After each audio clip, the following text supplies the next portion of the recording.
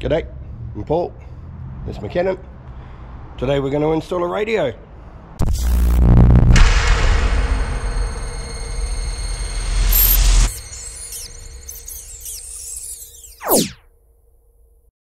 I'm going to be mounting this on my bull bars, probably up the front here I think.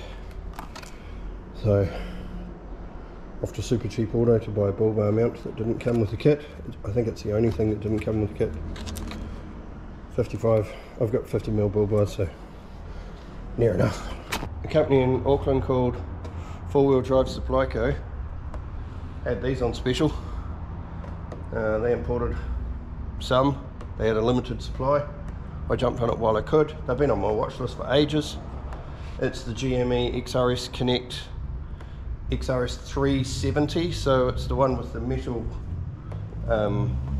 case for the radio itself. So the 330, this case is actually plastic. The 370, the case is metal. The 370 pack also comes with a bit of extra fruit, like this, you know, magnetic handpiece holder that you can put on the dash. The one thing I had to buy extra was a bull bar mount for the antenna. So I mounted the antenna last night, and you can see, here you go, I've bought a bull bar mount from Super Cheap Auto for, I think it was 30 bucks, I don't know, it wasn't very much. Antenna's mounted. I'll give you a bit of a tour of how I've mounted it. Let me show you in the engine bay. So just behind the battery, way down there, you can see a rubber grommet. Let's see if I can get some light on it and the camera on it. There's a rubber grommet that goes through the firewall, comes out behind the glove box. It's a pretty tight squeeze. Take the bottom of the glove box off. You can see it way up in there. Let's see if I can get some light on it. There is a rubber grommet up there. This is now the third cable that I punched through this rubber grommet. Get some heavy wire like this. This is called catenary wire. I'm going to push it through, tape the cable onto it. So there you go. There's my bull bar mount from Super Cheap Auto. I did have to trim off the top. Like the thread came out here, about another 20mm of the U-bolts. Cut them off with a hacksaw, no big deal. But when they were there, it wouldn't allow me to mount the GME antenna through this mount. So, simple fix. I've drilled a small hole through the radiator grill, big enough to fit the plug through, so the cable could go through easy. But you know, this is RF stuff that you're dealing with, so you don't want to chop the plug off and have to refix it. The cable comes down behind my battery, and I'll just grab a torch.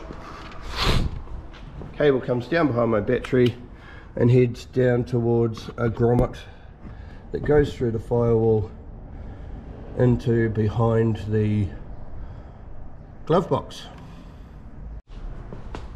Alright, once the cable comes out of the glove box, which is up there somewhere, let's see if I can get in and show you maybe. So, oh, no, because I've reassembled it, sorry. So the bottom of the glove box comes out with a couple of screws here and here, and then you've got access to the grommet. The kick plate panel here pops off, pretty simple. I've taken the sill off and run the cable for the antenna down through the sill. And then in the back, all I've done is drilled a wee hole at the bottom of the seat belt column, and my cable comes out here. And I've threaded it nicely, and here it is with a bit of tape on it protecting it until I'm ready to plug it in. So there's probably two ways you can wire this thing up in terms of your 12-volt battery. There's pros and cons for both ways.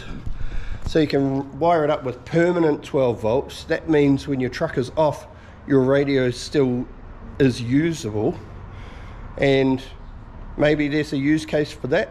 I don't know, maybe you want to turn off your truck and still have communications working. I've decided that I'm not going to do that, I'm going to wire it up to accessory power so that the radio only works when the truck is going. So I'll walk you through what I'm doing. So because I've done lots of stuff on my truck before, and specifically what I'm talking about is my subwoofers in my back seat, I've actually already got accessory power and fused 12 volts going directly to the battery here. So this blue cable that you can see in this loom is accessory power. When the truck turns on, that accessory power also sends a signal to turn the subwoofers on. So I'm going to use that accessory power to power a relay. And here I've got, this is fused 12 volts that goes directly to the battery. I've already chopped into it to power my relay powered reverse lights at the rear. So this cable goes all the way to the back of the truck to power my reverse lights. I'm going to do the same. I'm going to use that 12 volts to power my radio, and I'm going to use that accessory power to turn on the relay. And I'm actually going to mount the radio under the passenger seat, tucked away under there somewhere. So if you don't know how a relay works, I'll give you a wee tour. This is a relay. It costs not very much money. It looks like that. If we flip it over, there's some labels on the bottom. I'll turn it around so it's the right way around.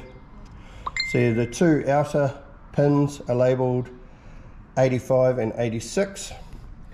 You connect your accessory power across 85 and 86, so when the accessory power is turned on, that switch closes and turns on the main power that you connect between 87 and 30.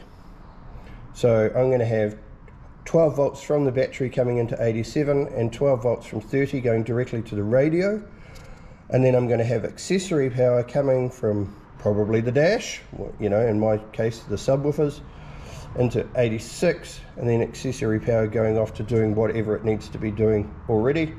So the accessory power is just a pass-through switch. What this allows you to do is deliver a whole bunch more, you know, a lot more amperage of 12 volts to a device. That means my radio will be directly connected to the battery once the accessory power turns on. So I bought this from JCar. I'm pretty sure they're under 20 bucks. They're a wonderful device. I use them on my headlights, I use them on my reverse lights, I'm going to use them on my radio, basically anything that's electrified that I only want to turn on when I turn the car on. I'll chuck one of these in. So progress report. I've discovered that the accessory power that I have in the back seat isn't 12 volts, it's only 10 volts. It comes from my head unit, and its purpose is to turn on the subwoofers. So it provides enough power to turn the subwoofers on. It doesn't provide enough power to close a relay switch. So currently the radio is wired up to permanent 12 volts. It does have a power switch on it, so here it is. I've mounted the little, you know, plug here, so you know, you can unplug it if you want to put it away when you on a day-to-day basis or whatever. And now it doesn't want to turn on. There we go. It does seem to work, you know. Hit the scan button, see what finds. I found something on channel 75 before. So it's working. Not how I want it to work. So I will fix the 12 volt accessory power problem in the future. I'll get a relay wired in under there. But in the meantime, I have a working GME radio. Well, it's the next day. This has taken way longer than what I expected. So in the process of wiring it up to accessory power, I think I've blown my line output converter, because my line output converter is now not got any electricity out of it. I'll show you, it's down in my kick panel.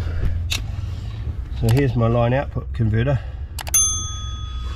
So see if I can prop my torch up. So this is power in from accessory power, and this blue wire is accessory power out to go and turn on the subwoofers.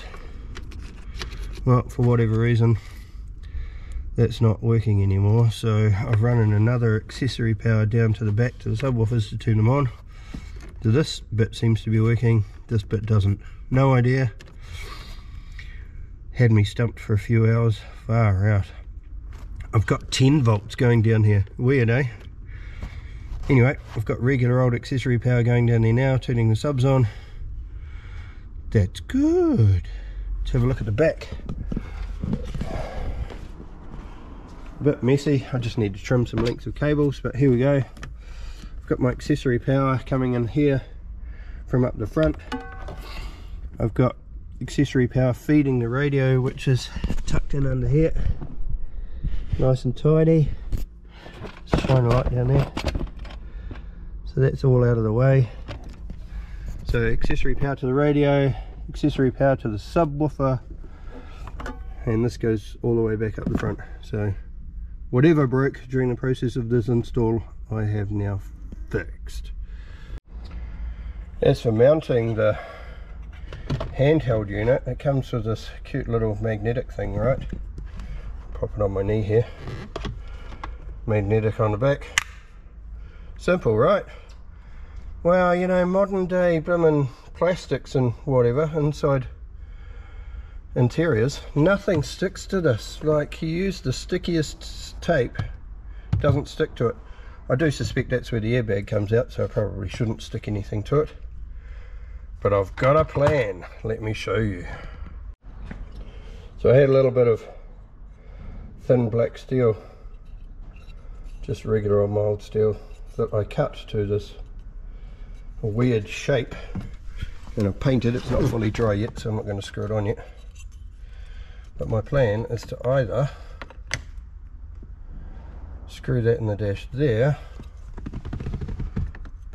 or screw that in the dash there, and then I can put my cutesy magnetic thing like right there. So if I wanted to, I could do that, and I think that'll work out fine. And here is the final piece of the puzzle. So that piece of metal that I've cut to shape, painted, screwed into the dash here, used a tiny little bolt to bolt the magnetic mount to the metal. It's pretty strong, but then it doesn't take a lot of weight, and it should be out of the way. And of course I fire the truck up and the radio immediately starts. Super happy with that, man. That's cool. Well, it's a couple of days later. It's Tuesday. I spent all week installing that radio. Far out. Took way longer than I expected. Anyway, here I am, sitting in front of my computer piecing together a video for you guys. Got any questions? Hit me up in the comments. The radio runs sweet. It's got awesome range compared to the handheld radios. And I do admit, a little while ago, maybe a year ago, I said to you guys in internet land not to worry about vehicle mounted radios, that a handheld mounted radio would be fine. Well, a handheld radio is fine. But I've got one thing to say about handheld radios. Batteries.